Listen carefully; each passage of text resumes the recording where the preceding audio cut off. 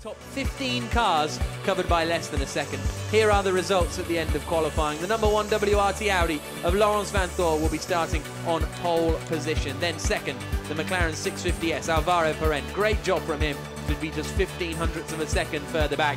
Norbert Siedler and Marco Seefried, third quickest for them.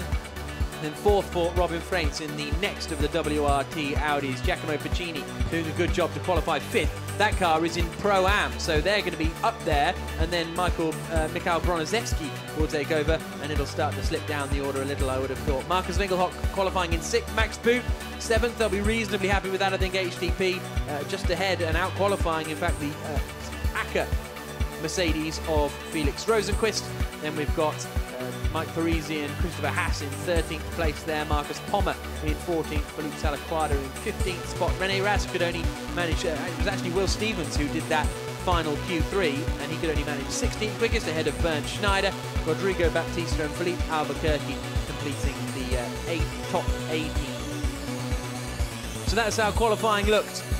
After a very entertaining session, it looked as though Felix Rosenqvist was looking strong for a pole debut. He went quickest in the early stages, but couldn't quite keep the momentum up. For a brief time, Franck Pereira in the 74 ISR Audi was the man who took pole position, but his lap time was deleted for exceeding track limits, and that was a real shame for them.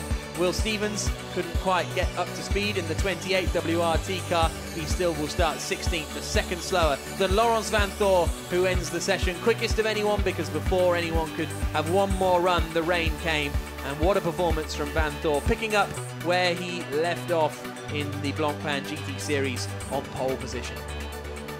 So now, John, it's just a chance to look forward to the race. The qualifying session over in a flash, and now we've got a great race coming up.